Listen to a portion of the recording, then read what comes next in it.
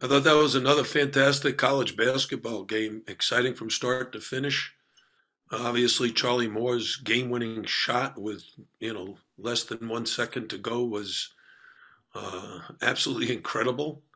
I thought Virginia Tech played a tremendous second half. They shot the ball so well, and I thought our guys kind of hung in there. We were not playing our best, but we were still, in the hunt, and every chance we got, we made a big play, and it came down to the last possession, the last shot, just like it has, I think, the last 4 or 5 times we played these guys, whether it be, in the Watsco Center at home or on the road here at Castle Coliseum. The two teams match up very well, and it's a great college basketball game. We're just thrilled to get the win. We'll go to questions now for Coach L. Please use the hand raise function. We'll start with Chris Stock inside the U. Ed, you just take me through like the huddle leading up to the play by Charlie, and then have you've been around games a lot? Is there a half court shot that you remember that's maybe before this one in your career? Well, it's very easy to remember the last half court shot that won the game. It was at Carolina with the score tied, and Jaquan Newton, he banked it in from the opposite side of what Charlie did tonight.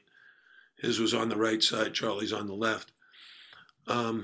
What else, Chris, did you ask earlier? The thought inside the huddle leading up to that play. Yeah, I kept asking the officials about how much time was left. I thought there was going to be like 2.5 and that we were going to be on the baseline.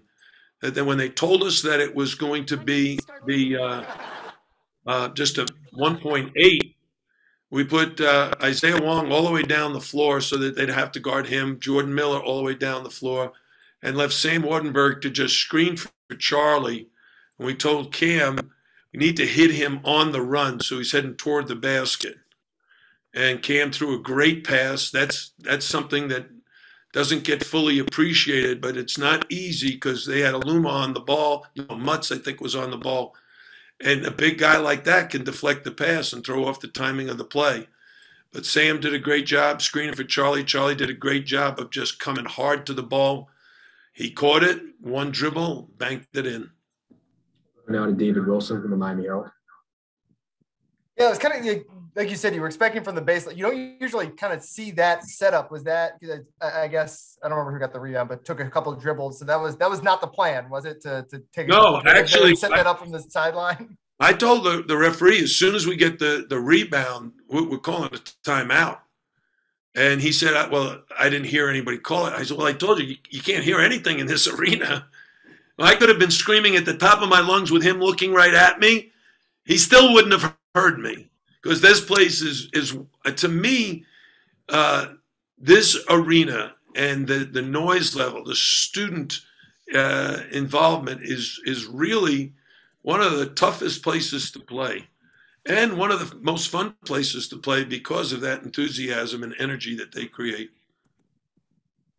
The emotion there after that, obviously we're not there. It's kind of hard to get a feel of like what the celebration, all that was on the court. Just can you kind of take us through what from your perspective, what that moment was like?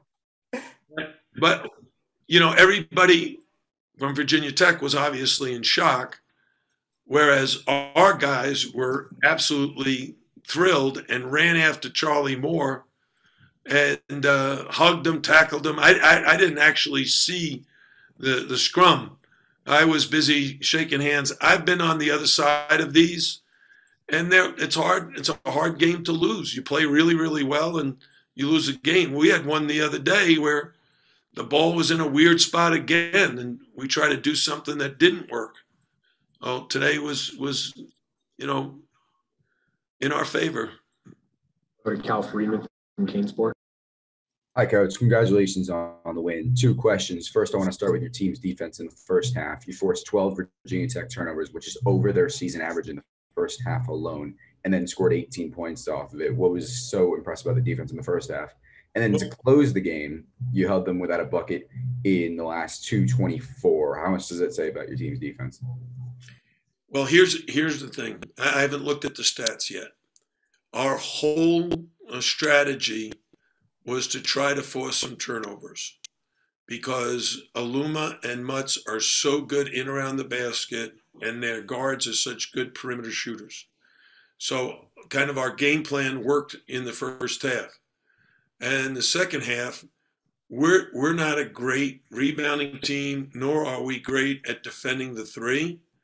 And that happens to be a major strength of theirs, their ability to stretch the floor and shoot threes with Couture and Elaine and Murphy, and even Mutz made a three from the corner, Aluma made a three. So when you have five guys that can stretch the floor and shoot threes, it really challenges our defense.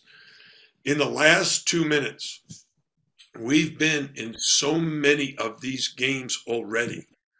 You know, just look at the last games. Syracuse, we won by 1. At Duke, we won by 2.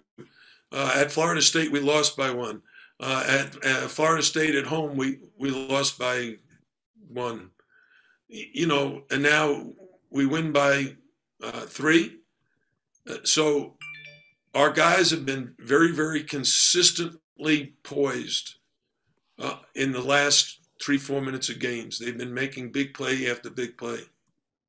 We got time for 2 more. We'll go to Luke Chaney and back to Chris Stock. Luke, go ahead. Hey, Coach, congrats on the win. Can you talk a little bit about how challenging it is to play a team like Virginia Tech that's so good at shooting the three-point shot? Well, as I said, they overall in the whole schedule, not just conference, but overall, they're shooting like 38%. I don't know what they shot tonight. It was a lot better than 38%, especially in the second half. And what that does as a coach, you're looking at a team and saying, can we make them miss that shot? And that means stretching your defense out. But we know the moment we do that, they're going inside to Mutz and Aluma. So you got to kind of pick your poison. In the first half, we did a better job. In the second half, they were on fire. So it's a real challenge. Last question for Coach L. Go back to Chris Stock.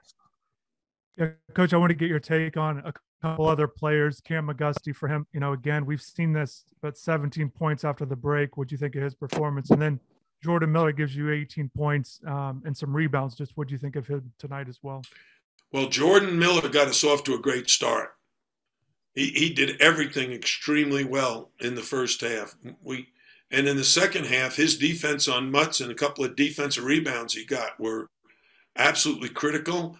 And then the driving layup, he got fouled. He made the layup, missed the free throw, but he had an awesome game. Cam McGusty is a 6th-year senior playing as consistently well, I think, as anybody in the ACC. He can score the ball in many different ways. He's been defending well, rebounding very well. And you know, I think we're wearing him out. I'd like to give him a little more rest, so probably give him tomorrow off.